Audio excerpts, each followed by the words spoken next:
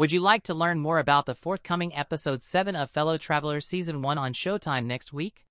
We have a lot to discuss, so to start with, let me state that the end of the road is almost here.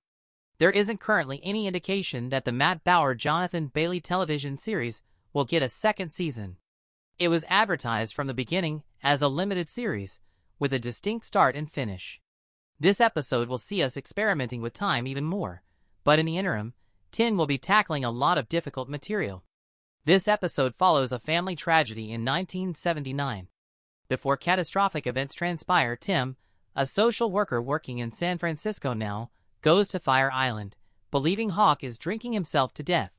Tim is given a tour of the homosexual paradise by Hawk, during which they partake in drug use, dancing, and uncontrolled sex.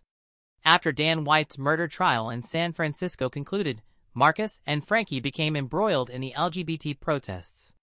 Since this show is gradually building to something much bigger than just telling all of the many stories contained in this episode, Lucy is challenged by Kimberly Hawk's adult daughter to be honest about her marriage. The way it does this will set the stage for the conclusion, which is saying a lot considering the absolutely fantastic story we have heard so far.